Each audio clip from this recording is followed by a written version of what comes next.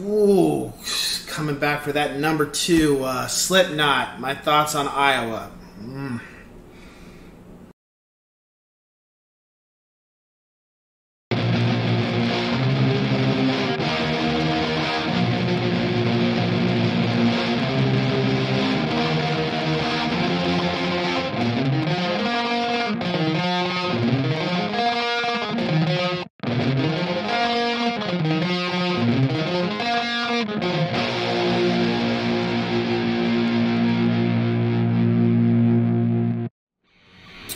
What's going on, ladies and gentlemen? Cyberland coming back to you with another album review. Ooh boy.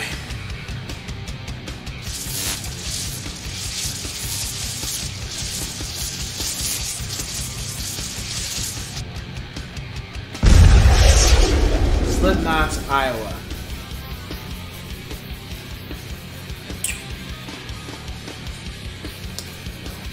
So, I'm still in high school, and at this point, I've seen the Left Behind video, and this is also around the time Resident Evil movie came out with, I forget the name. But, I think it was Mila Djokovic, I think that's what it was. But anyway, saw the Left Behind video, very dark, very twisted. What the hell? Masks have now changed for the band. Of course, you know, the song was cool. You know, my mind wasn't really with, I wasn't ready for Slipknot just yet to be part of my catalog. It just hadn't grabbed me yet. But I did know what about the band at this point. I was 9 members, and what do we have, you know. And then I heard My Plague. And My Plague, I actually, sorry, that was the first time I heard a lot more melody than just Wait and Bleed from Slipknot. And even still, I was just like, oh, that's cool, you know, I'll listen to it, you know, and I did. Enjoyed it. However, I just wasn't really, Slipknot was just not really a band I was really taking that much time to entertain, you know.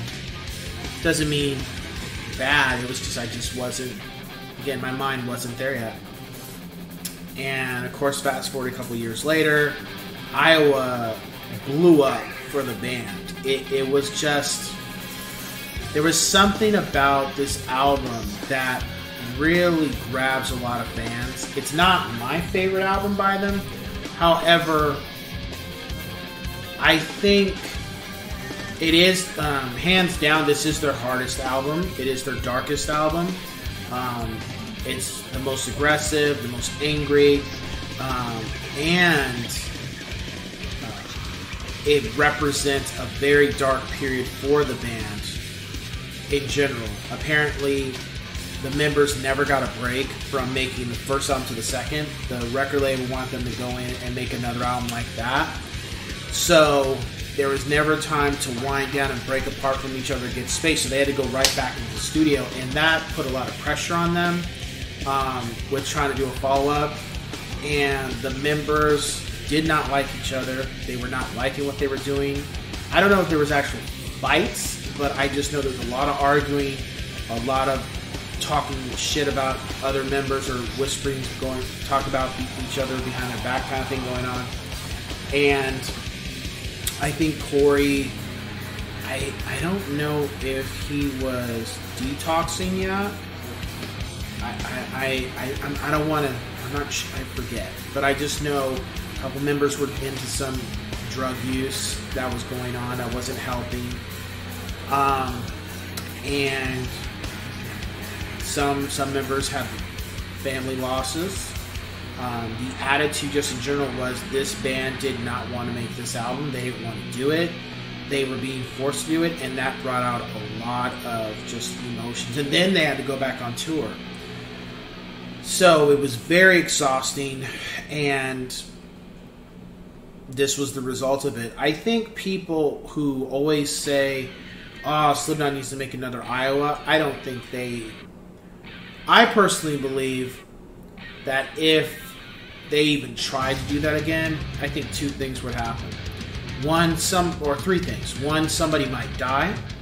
2, somebody might end up in a mental ward. Or 3, they wouldn't make the band would break up after this, because this is not healthy. Like, the album, what it represents, I get it, but music should be it should be a way to express yourself, but you shouldn't be hating what you're doing and hating the people around you while you're doing it. That's not healthy. That's not good for one's mental state, one's spirituality, if you believe in that type of thing. It's not healthy. And I feel like trying to recreate that environment, I don't know how the other members. I've read things and watched documentaries about this album, and I don't think any of the members of the band would like to go back to trying to make an album like that ever again. They want to make good music, and they want to make music that they enjoy, but at the same time, I'm pretty sure that when they play certain songs, it kind of, for maybe certain members of the band, it kind of strikes a chord with them, and not in a good way. The fans enjoy it, and that's why they play the music for the fans. But at the same time, it makes members feel some type of way about a certain song, what was done to craft that song, and how it came out. And then it could also be that they become so desensitized to the album that that's why they're able to play it. Because some of the things that members mentioned about making this album is just really disturbing. Especially the last track, what Corey had to do to write that track, and that's very disturbing. My rating for this album is a 5 out of 5 yes sirs, and I think I give it more of that rating because I don't like it better than Slipknot, their debut. I still like it. I still enjoy it. But I think what makes this a better album than Slipknot is because everything that had to go into making it. If that makes sense for people watching. The stuff that was the way it was crafted to make it what it is, and when they talk about the album and what it took to make it, and the feelings behind it, I think that's what makes it a stronger effort, and also makes it a better album in the threshold, in the sense of things, for the band. If that makes sense for people watching. And I'm pretty sure there's fans that feel Iowa is their best album. I feel it is up there. But I can't say I feel it's my favorite album by them. I don't know. But it is up there. So, this album stepped it up a notch for everything the first album had. So, if you are able to take in the first album, this one should be no problem for you. But understand that you're gonna get it. You're gonna get a lot. What you got in the first album is nothing compared to what you're gonna get on this album in regards to everything's turned up to like if Slipknot's debut was at dial 5, this is turned up to dial 20. You know, that's how much everything's up, and it just doesn't let up. You know, even some of the tracks, the names of them are just, yeah. So I would say, you know, check it out if the first one got your attention. I would not advise, if you're really interested in Slipknot, I would not advise listening to this album first.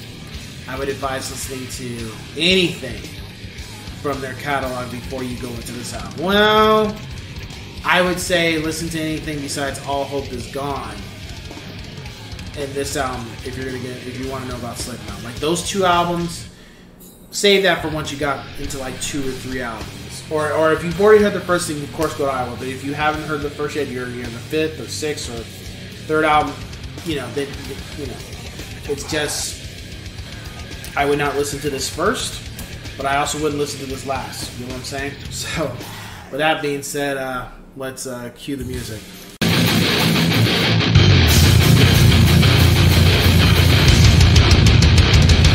Yeah!